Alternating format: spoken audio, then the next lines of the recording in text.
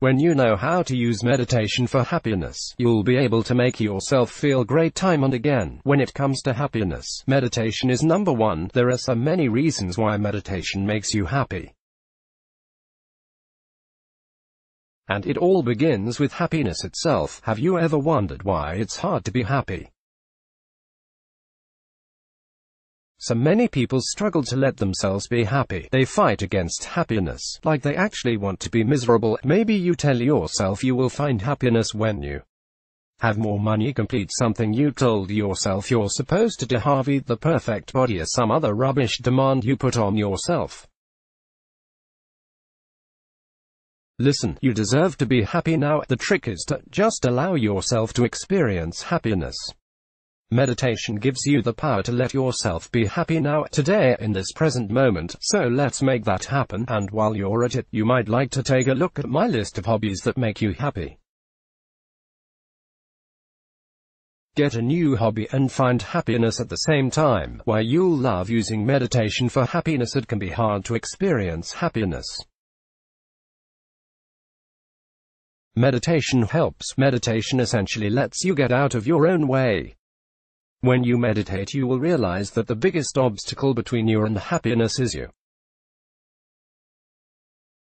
When you meditate, happiness will come naturally because you will no longer be stopping it. There are many excellent meditations for happiness, and science proves that they do indeed work. Here's the reason why. When you use meditation techniques for happiness, you silence all those negative thoughts and worries, all the things that stop you being happy, and you find inner peace.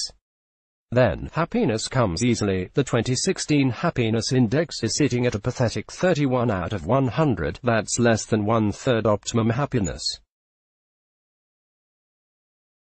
But we can change this. Let me show you how to meditate for happiness. How to use meditation for happiness. If you want to know how to meditate for happiness, start by opening your mind.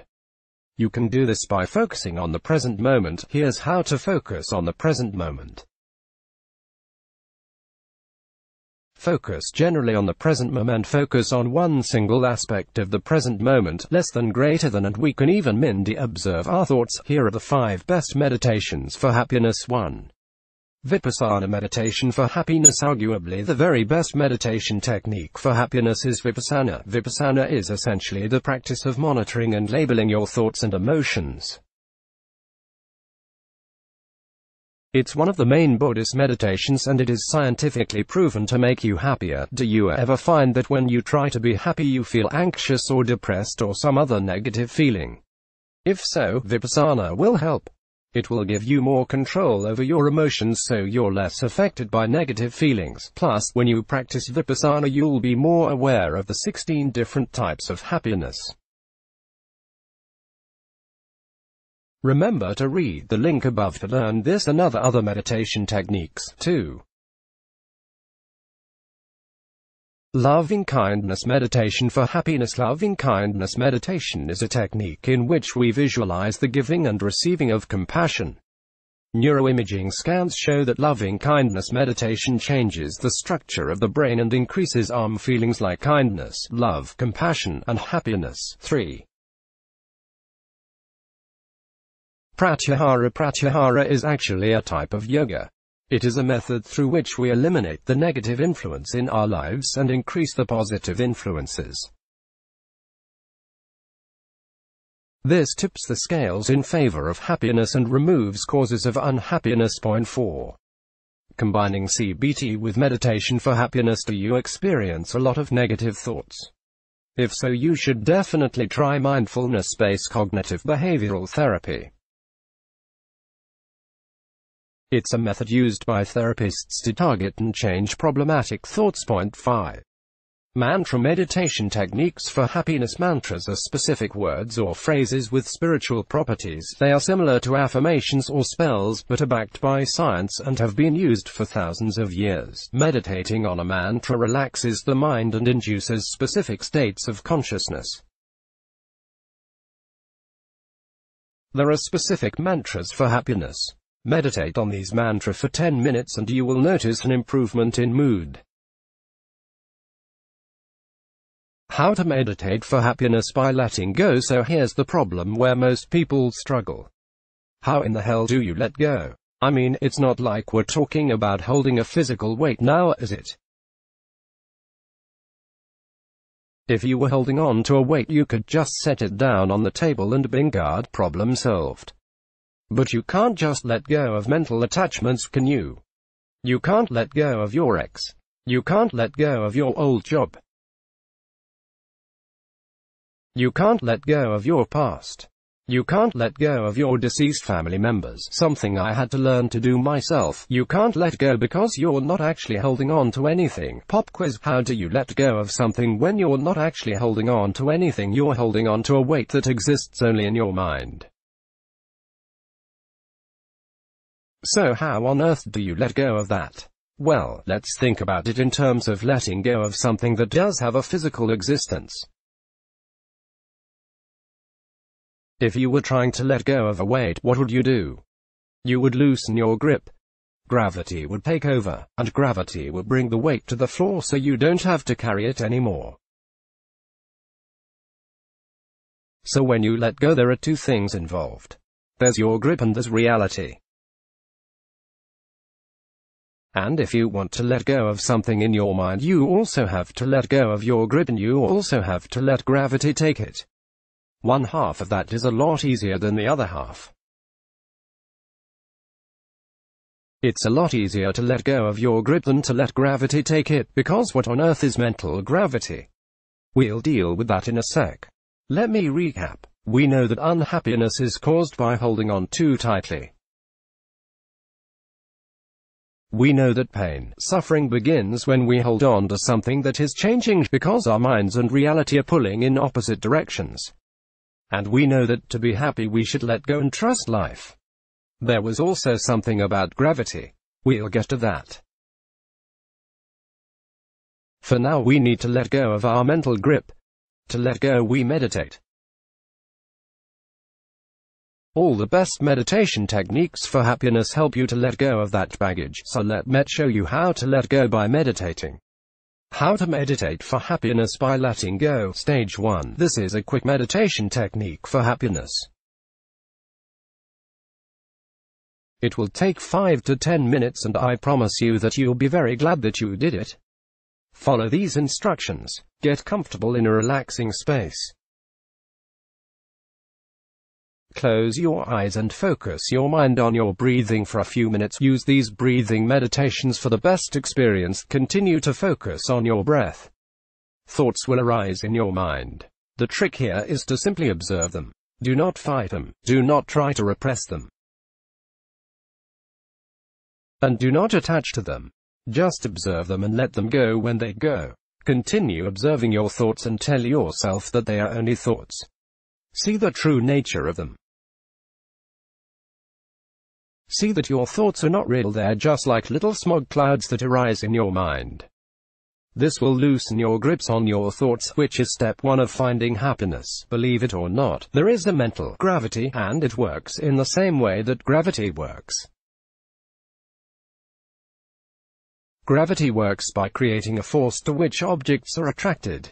Planets create gravity, and because of that we are pulled towards the ground. Your mind is also pulled towards the ground. The ground is reality. Like regular gravity, mental gravity pulls you towards reality. We're also always being pulled towards the way things are. We are mentally pulled towards reality. When you go through bad breakup, for instance, you are pulled towards accepting the breakup. But, and it is a very big but, we have the power to resist gravity. Just like your muscles can pull a weight against gravity, your mind can pull against reality. And just like with your muscles, if you pull too hard you will suffer, you'll be injured, and you'll be unhappy. And that is the entire nature of unhappiness. Unhappiness equals your mind pulling against reality. Does it seem funny that your mind works in the same way that your muscles work? Your muscles can simply exist in the state they're naturally meant to be in. When you just let your muscles do what they're supposed to do, you'll be healthy and your muscles will be happy. And when you let your mind exist as it should, your mind will be healthy and happy too. But how do you let your mind simply exist in the state it is supposed to be in? That's stage 2. How to meditate for happiness. Stage 2. So far we have used meditation to let go of our grip by loosening our thoughts. Now we need to let go and let gravity take its course. Essentially, we need to let things exist in the natural order. This is step 2. Just like you let gravity take over and pull the weight to the floor, you're about to let reality take over and take any mental weight in your mind. This will free your mind. And it will make you happy. The verse before, take yourself somewhere peaceful and relaxing. Close your eyes and relax. Now you are going to let gravity take over. And the way to do this is by being mindful of your senses. So, begin to focus on each of your senses. Meditate on taste, touch, smell, sound, and sight. And then meditate on your own body. Pass your focus around your body, being aware of all the sensations you are experiencing. Continue to meditate in this fashion as you take 108 breaths. Open your eyes and continue to be mindful to focus on reality. This will let reality, gravity, take over and it will make you very happy. If you have performed both those meditations, you'll be feeling very, very relaxed and incredibly happy. And if you haven't actually done the meditations yet, go ahead, do them now. I promise you they will make you feel amazing. One last thing, if it feels like you are putting yourself first by focusing on your own happiness, good. You should put yourself first. And always remember, you do not need to be happy always. The 16 types of happiness that affect health. There are 16 different types of happiness that affect health. They're enthusiasm, interest, determination, pretentiveness, happiness, cheerfulness, being at ease, activeness, excitement, amusement, inspiration, alertness, strength, relaxation, calmness, not feeling enough. Of these types of happiness, use these tips for positive thinking so your mind produces happiness automatically. Why meditation makes you happy. A study conducted by Harvard showed that people spend 46% of the time focusing on something other than what they're doing. They termed this wandering mind. Psychologists Matthew A. Killingsworth and Daniel T. Gilbert of Harvard University tell us, a human mind is a wandering mind, and a wandering mind is an unhappy mind. Killingsworth and Gilbert write. The ability to think about what is not happening is a cognitive achievement that comes at an emotional cost. 1. This wandering mind serves to block out the present moment. Do you think about work while trying to sleep? That's a wandering mind. Do you think about food while you're at the gym? Wandering mind. Do you check your phone while having a conversation? Again, that's wandering mind. Wandering mind makes it hard to be happy. When you use meditation techniques for happiness, you stop wandering mind, hence why you become happy. Another way to achieve the same thing is to live in the moment. Why meditation makes you happy even when you're down.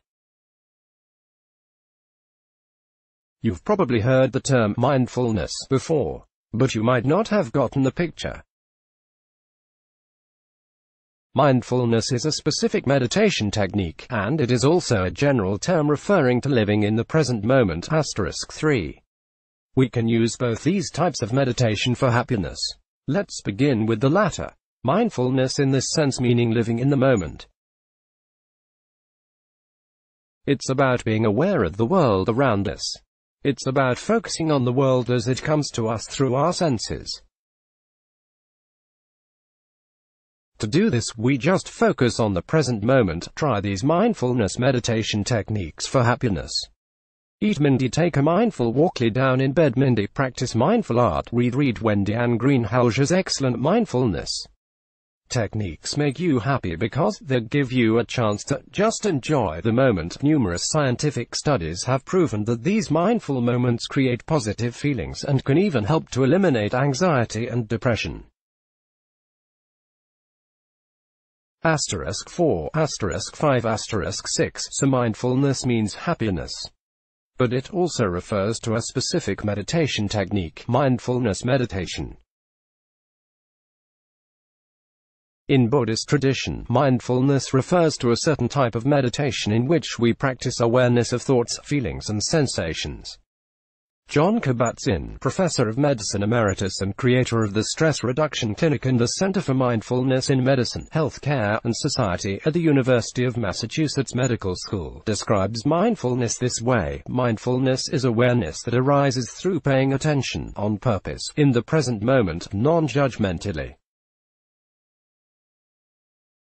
It's about knowing what is on your mind.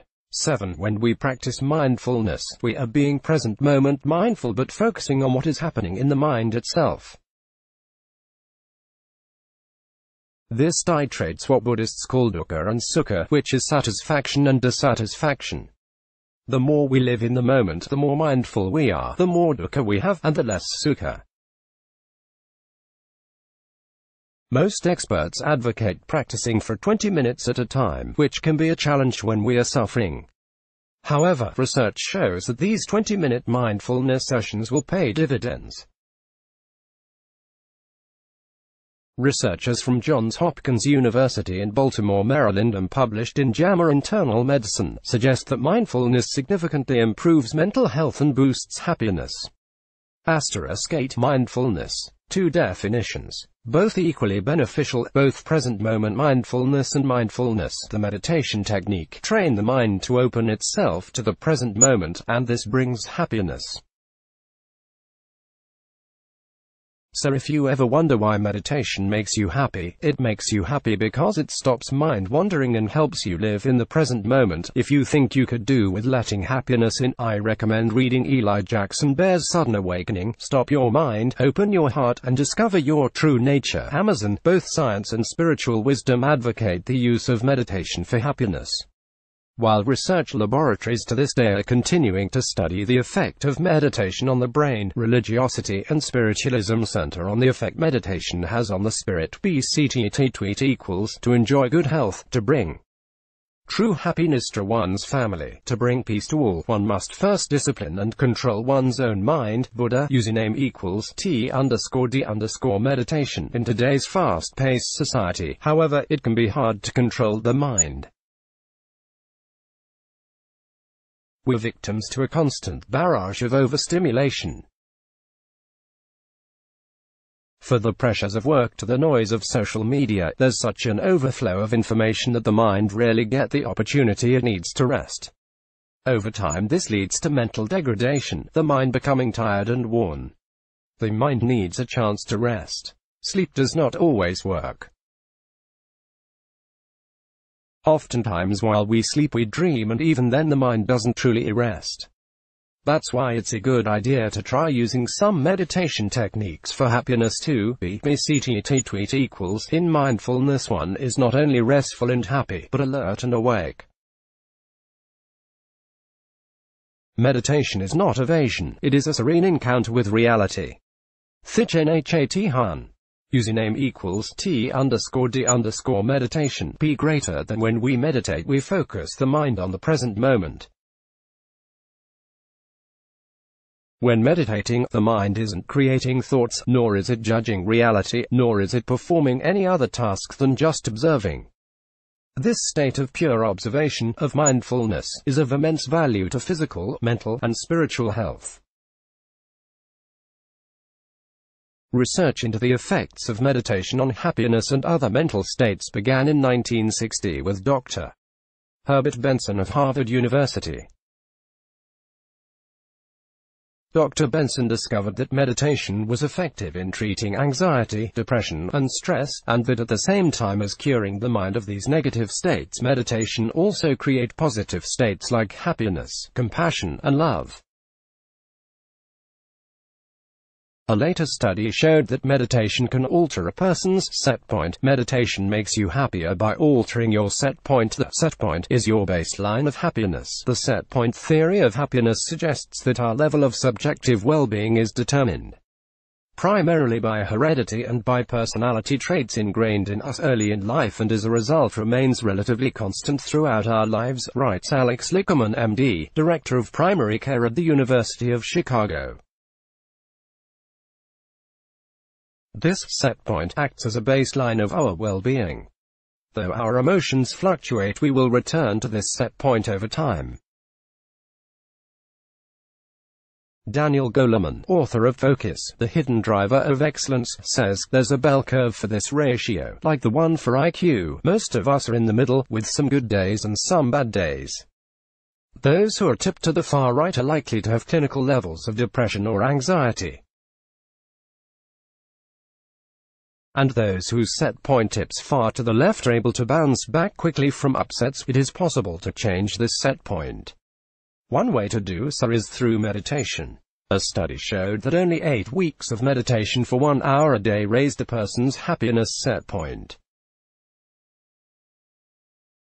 Those participants who had meditated for an hour a day became happier and also more empathetic and compassionate. The researchers also noted that the meditators' immune systems had improved. Why does meditation make you happy? Because it stops attachment. So why does meditation make us happy? It makes sense when you understand what unhappiness is. Most of the time unhappiness is caused by changes to things you've grown attached to. 8. Change and attachment. These are the causes of unhappiness. People fear change.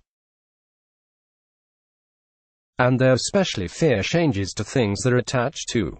Let's take a closer look for 1 second. Let's say that you are in a loving relationship. You're married. It's been perfect. You can't imagine ever getting a divorce because you're so happy. But then your husband or wife cheats on you. Obviously you're hurt. But why are you hurt? You're hurt because something that you have become attached to, your marriage, is being changed by infidelity. Another example. Your stockbroker making millions. Because you like making millions, you become attached to it. You pray it will never end. But then bam, 2008 recession. Stock market isn't what it was. You end up losing your job. You're now working at a grocery store. Happy? I don't think so. Those are 2 examples of things that were positive that changed.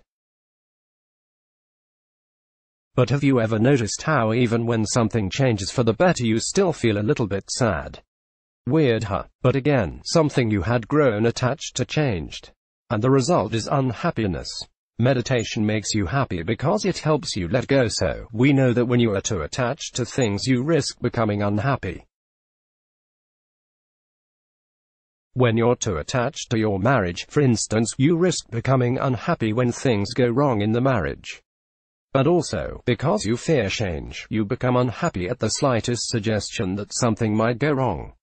Even the tiniest little hiccup can cause anxiety.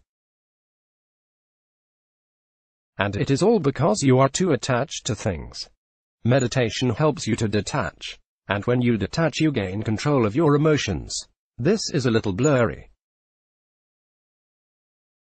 It can be hard to visualize what's going on here, so let's take a closer look at why attachment hurts so much.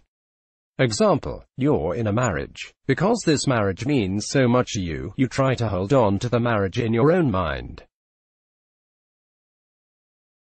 It's like you are mentally gripping this marriage with your mind. But then something changes. Your husband, wife has an affair. This feels like reality is pulling at your marriage. Your mind is pulling one way. Reality is pulling the other. This is a fight you won't win. Your mind can't defeat reality. The more you resist, the more strain you're going to feel in your mind. The more strain you'll feel in the mind, the more pain there will be. End result: unhappiness, pain. The solution is to let go. Meditation helps you to let go. When you let go, you find happiness. The tighter you grip onto your ideas, the more painful it is when life pulls the other way. That's why you need to let go. There are 1,000,001 quotes and platitudes about letting go. When I let go of what I am, I become what I might be. When I let go of what I have, I receive what I need. Lao Tzu. This is love. To fly toward a secret sky, to cause 100 veils to fall each moment. First, to let go of life. Finally, to take a step without feet. Rumi. In the end, only three things matter: how much you loved, how gently you lived, and how gracefully you let go of things not meant for you. Buddha. But what is letting go really all about? Simple. Just imagine that your mind and reality are two physical forces. Now imagine if your mind is pulling one way and reality is pulling the other. What's going to happen? Something will break. And it ain't gonna